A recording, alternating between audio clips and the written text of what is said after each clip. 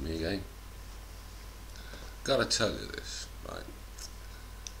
Talk about people destroying your dreams when you're a child. I was always crazy about aeroplanes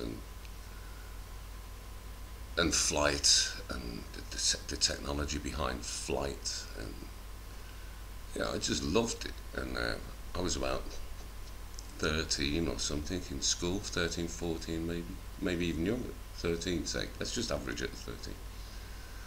And we were in an English class and we had this rather large, she was big, not that that matters really, but she was just big, large blonde lady, Mrs. Coughlin,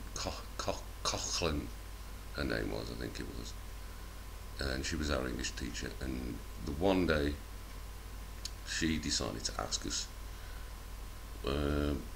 what we would like to be in our future lives and what careers we would like to follow, and everybody was putting their hands up and asking, I mean, I want to be an estate agent and I want to be a car salesman and whatever.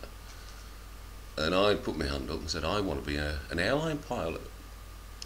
And the teacher herself sort of sniggered and went, yeah, whatever. And that made the rest of the class laugh and left me in a situation after that was, my head was messed up after that. I thought, why are they laughing at me wanting to be why can't I do that? Because I think I'm capable of doing it. I've read about it, I've looked at things, and I mean, if it was possible now, even though I'm physically incapacitated and my memory wouldn't work to be a pilot. You wouldn't want to be a pilot in my plane now, put it that way. But if I'd have been given some encouragement all those years ago and pushed into doing the study in the relevant ways, it was an education class. This was really. Maybe today I'd be sitting in a great big mansion, and tomorrow I'll be jetting off to Jamaica to fly somebody important to some other part of the world. And I mean, I'll never ever forgive that woman. I'll say that again. My lips are stuck together. I'll never forgive that woman for doing that. She destroyed a child's dream, and she possibly ruined somebody's career. I mean, what's the worst thing you can do being a teacher is actually laugh at a child's ambition. And I think I'm still a little angry about that.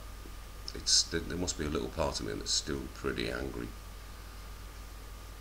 But yeah, so I ended up being artistic instead, because my art teacher, who was fantastic, Mr. Jones, was an awesome teacher. He used to take the mickey, he used to have a laugh with us, he acted like a friend, he used to lend us cigarettes occasionally.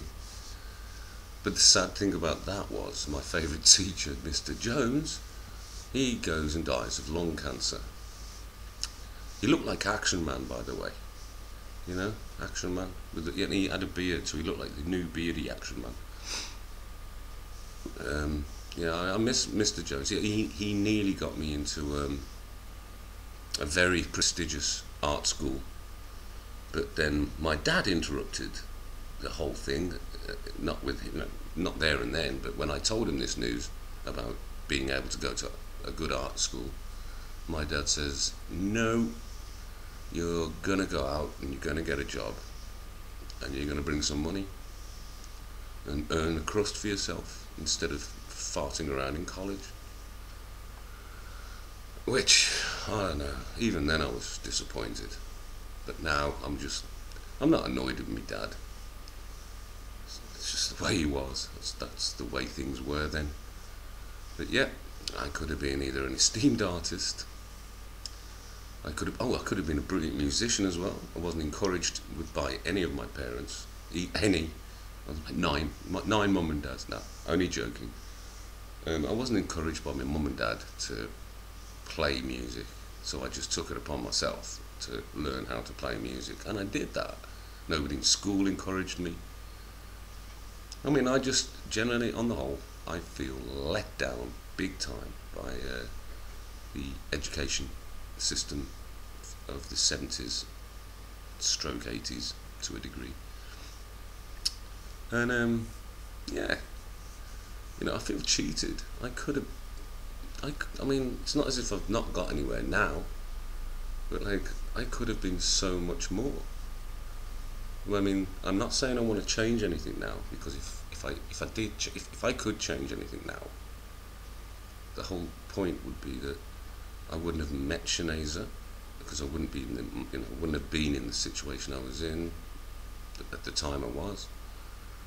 I wouldn't have my wonderful kitty cats, our wonderful kitty cats, I should say. I wouldn't have my wonderful friends. I mean, the whole dynamic would be completely different. So, in one sense, I'm a winner, but in another sense, I have this deep inside regret, anger. Not anger. It is anger, yeah.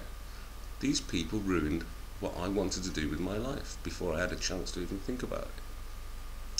But anyway, has anybody ruined your life? That's what I'd like to know. Has anybody done something that drastic that it's changed the whole course of your life? At a young age, I'm saying. I mean, at any age, actually, thinking about it, at any age. Because I'm just curious, I'm just asking questions.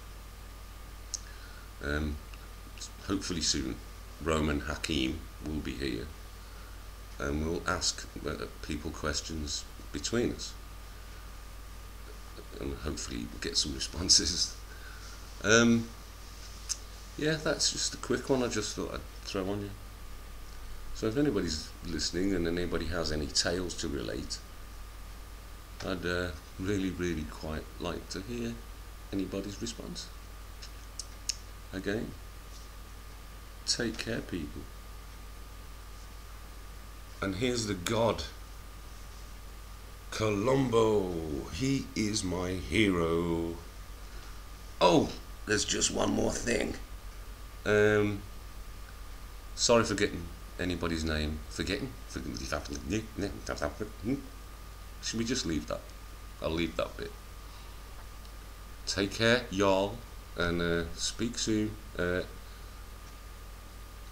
Everybody, try and get Skype sorted out so we can talk. I would like that very much. Get in touch, let me know, let's sort it out. And you know who I'm talking to. Okay? End of video. Is it?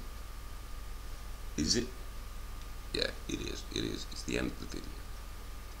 Take care, everyone.